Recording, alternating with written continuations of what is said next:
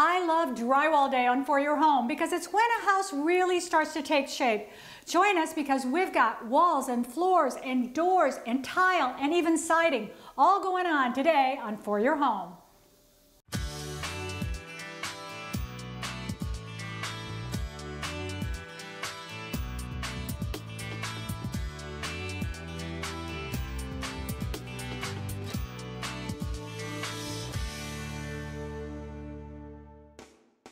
We started with a 1920s arts and crafts bungalow that was way too small for our growing family.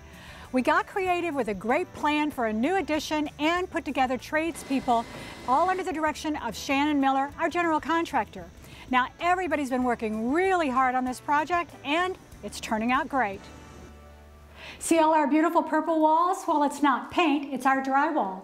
If you thought that drywall was all the same, get ready to be surprised today. Because just like other building materials, drywall has been greatly enhanced to help meet the demands of today's homeowners.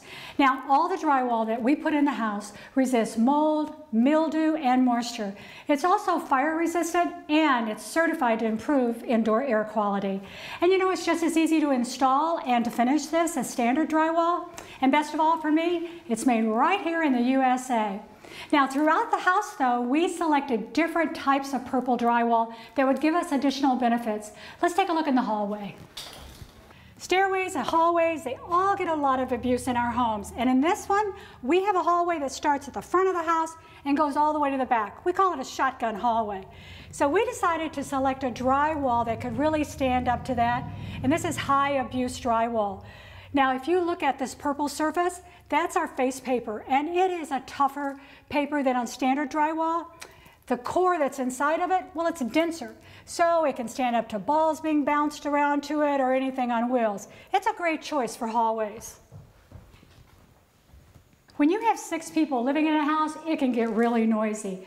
Now, this is the room that's going to be the mother-in-law's bedroom, and we have the baby's nursery right across the hallway.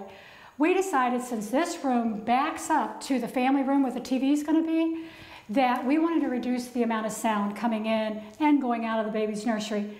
So we installed what is called sound break drywall.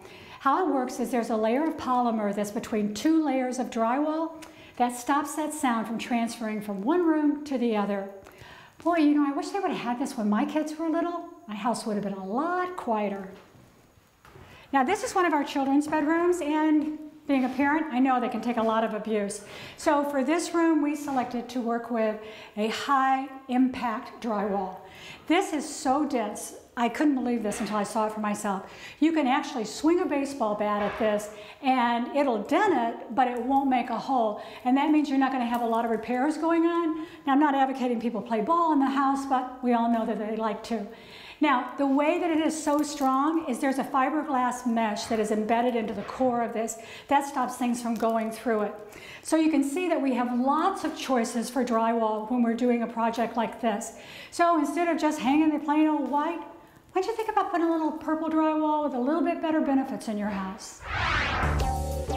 With the inside well protected, let's see what we're doing to protect the outside of this house.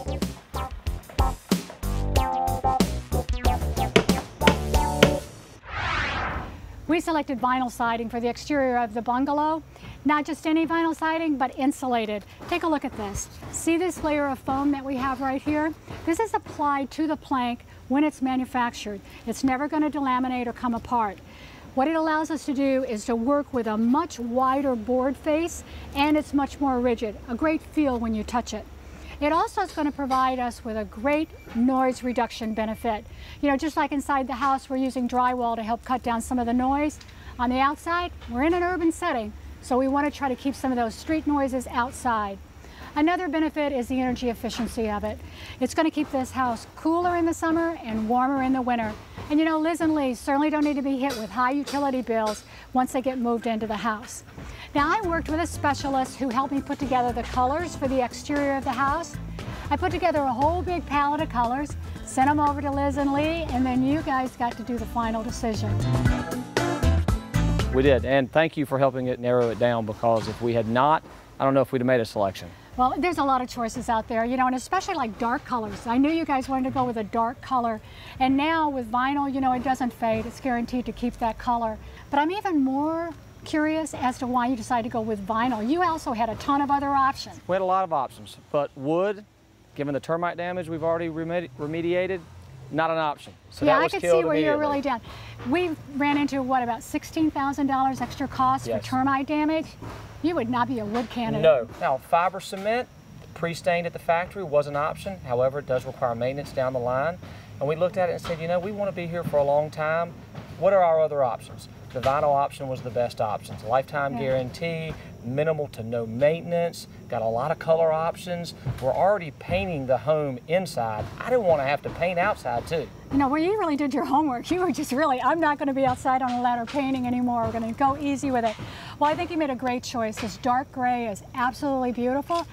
And I hate to tell you this, but if you haven't talked to Ron, the superintendent, yet, I think he's ready for you to start painting. I think he is, and if I don't miss my guess, I'm gonna be here for a while. There's a lot of purple inside. You got to turn it into another color. Correct. I wanted to share with you the great tile selections that Liz and I made for the house.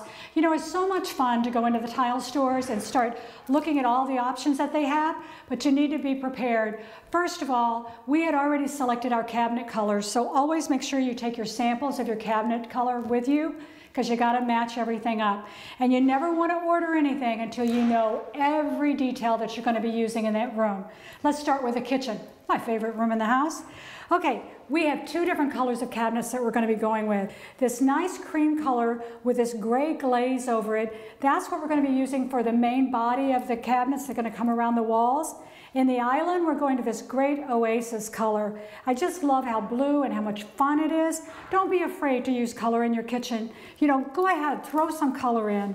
Now, Liz is kind of a gray tone kind of decorator, and so we wanted to keep it in those colors, but introduce a little bit of blue. So grays can go blue or go brown. Always make sure you're going in the right tones. This is the glass tile that we're going to be using as the backsplash. Beautiful, it'll clean up great, it'll be a nice shiny surface. Now, over the range, we have a great hood going over that area, and it just screams out for a decorator, you know, a highlight in that space.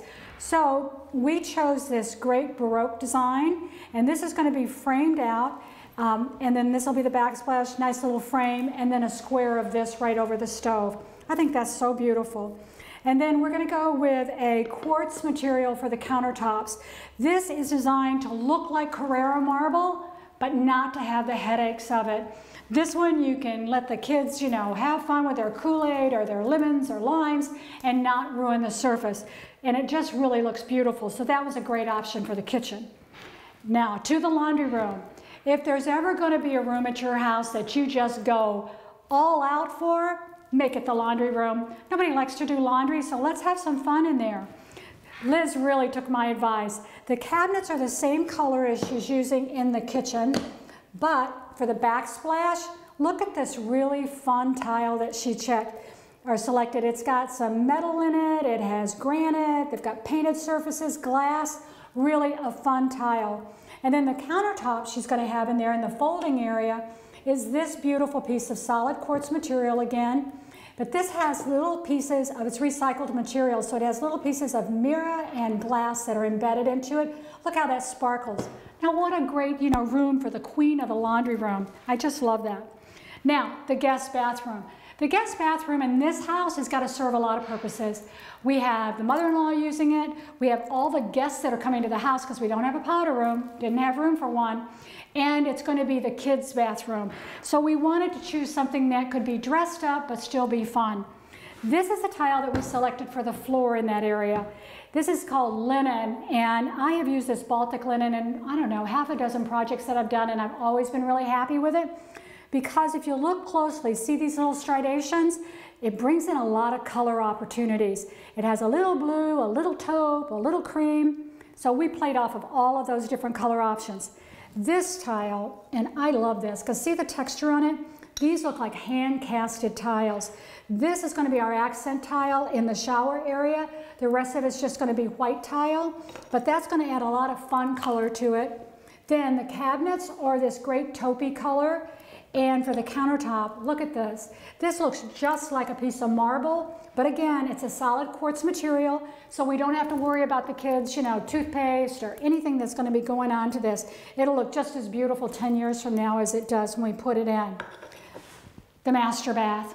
You know, you can have a lot of fun with the master bath, or you can go elegant. We decided for this house, we were going to go retro. You know, this is a 1920s arts and crafts bungalow, so we went to the traditional black and white bathroom. Still the most popular color combination out there. Difference is, though, we jazzed it up a little bit. Take a look. How about this for the floor? Now, this cannot get more traditional. The plain octagon black and white tile. This is on the floor of the bathroom as well as the shower.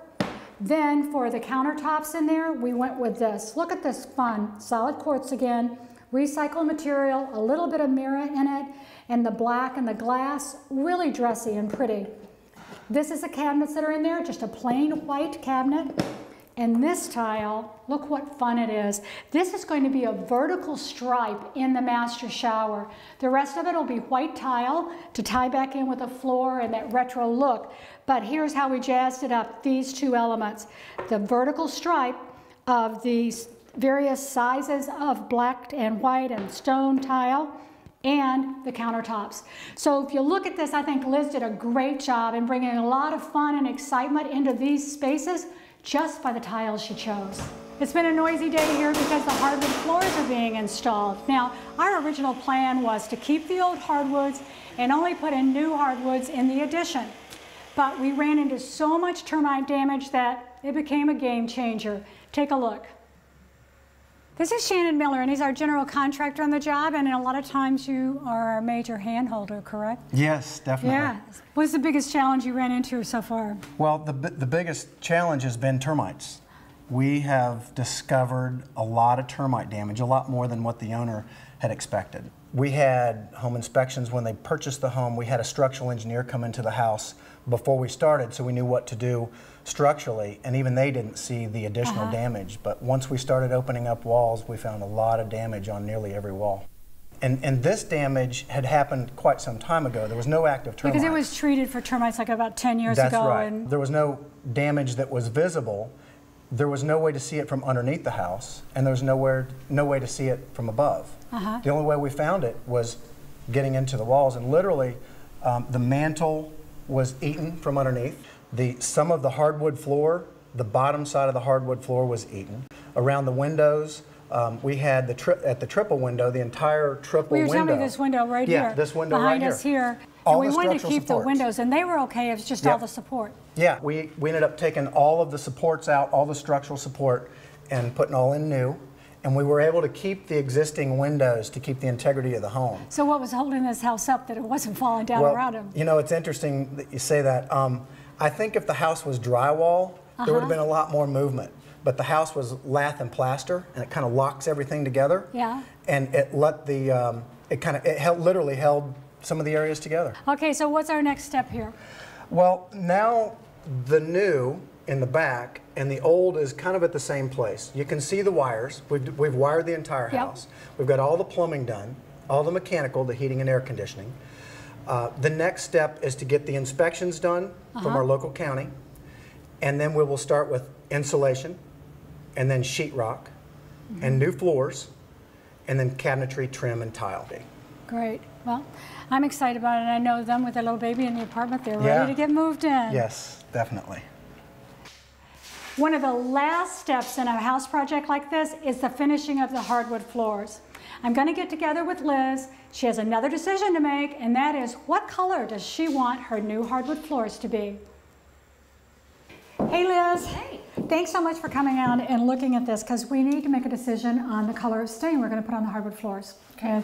They're going to be finished installing them hopefully today, and exciting. You know, yeah, it is exciting. You know, are you getting excited to get moved back into your house? Absolutely. Yeah. Can't well, wait. I always say when the hardwood floors go down, the end is in sight. Okay.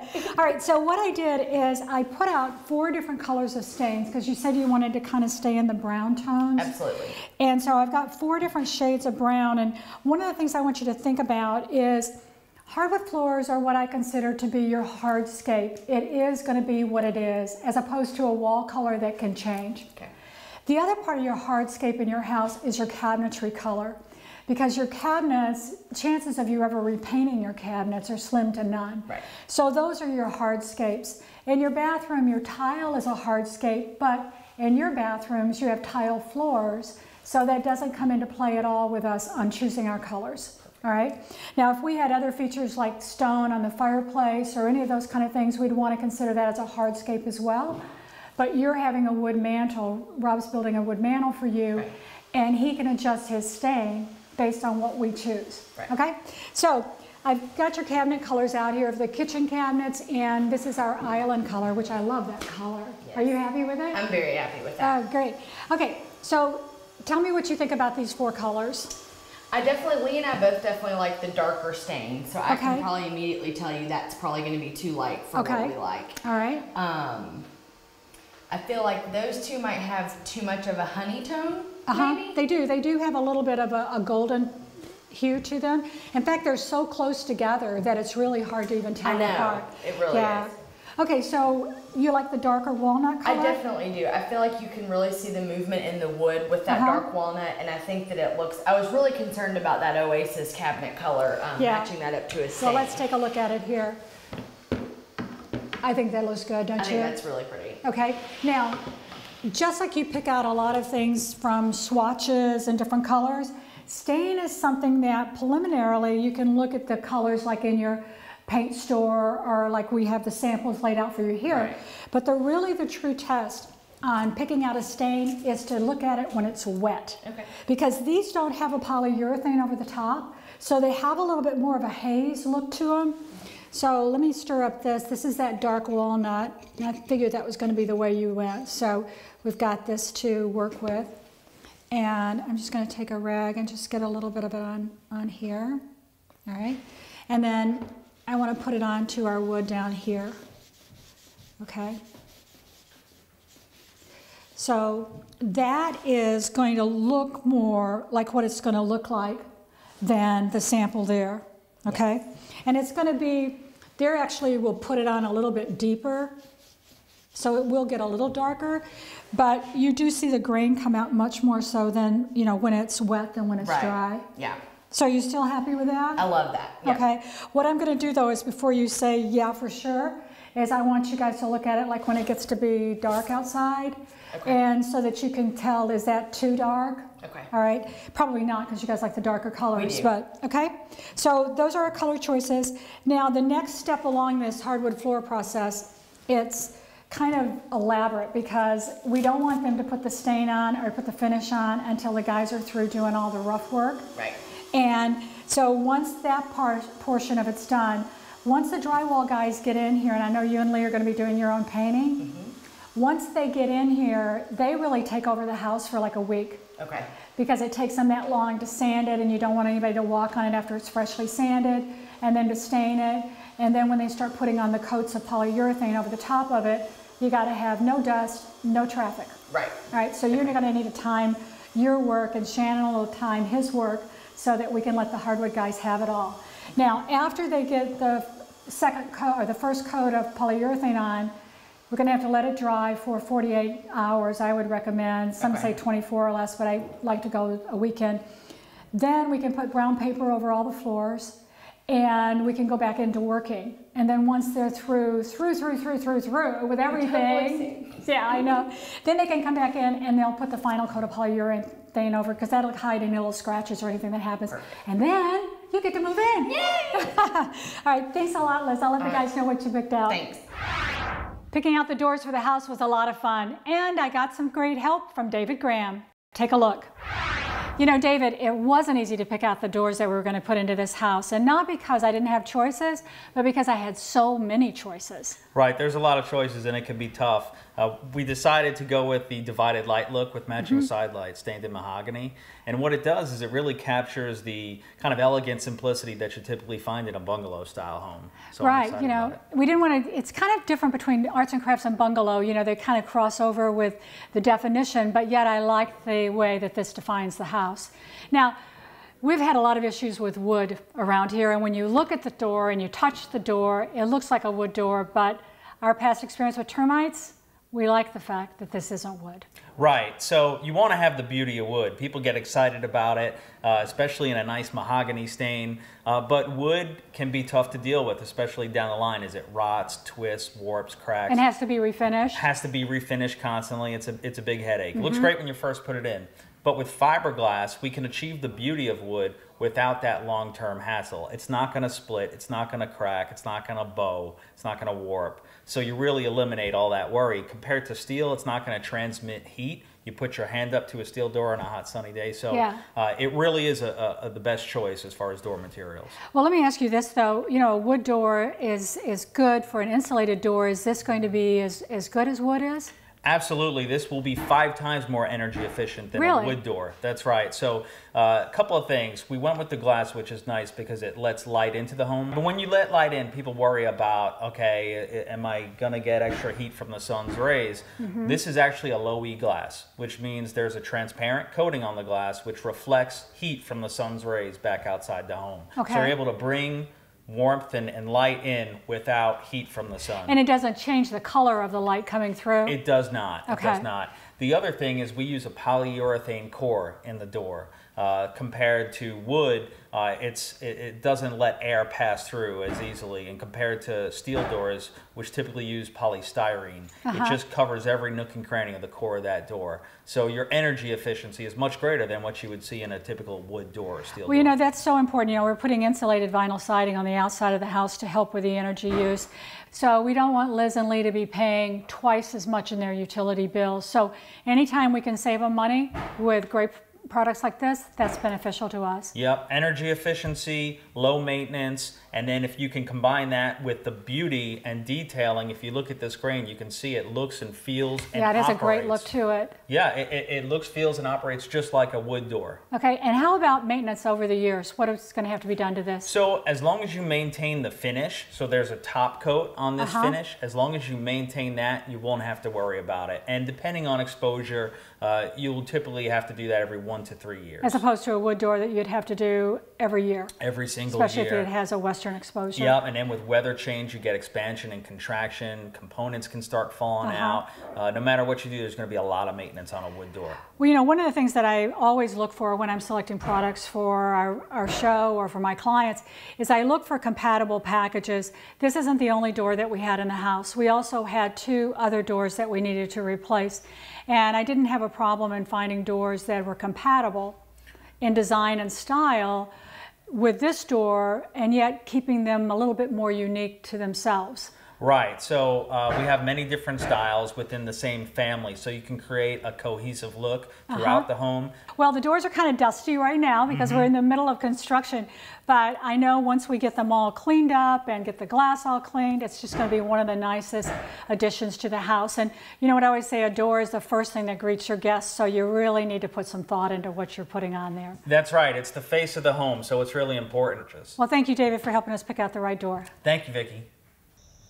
It just seemed like such a shame to throw out all the old doors from this house. We decided to recycle a couple of the interior doors to make headboards for the kids' bedroom. Take a look. So Ron, you know it was really important for us to reuse any old part of our existing house that we could. So show us what you're doing to make the twin headboards out of our old interior doors. Okay, I took a couple interior doors that you had and make some headboards out of them. So the first thing I had to do is determine the height and get it cut off and cut the bottom panels out of the door. Right. So, but obviously this doesn't look like it's wide enough to be a twin bed frame. So I cut the bottom panels out and we're going to use these to widen it. Gotcha. So we cut these out of the bottom stiles of the doors and we're going to attach them to the sides to accommodate your bed frame. Great. So if you want to, we go ahead and attach a couple of these, okay? Great. Okay. Give me a hand. We're going to put some glue down here and we're going to spread it out a little bit. I know it seems a little crude, but I'll just have to wipe it with my fingers. Get it spread out the best we can. And we'll put a little bit of glue on the dowels here. And we'll slide it inside the holes that we drilled. We put 3/8 inch dowels in here. Figured that would give it enough strength. If you hold that right there, we'll get it pounded in here.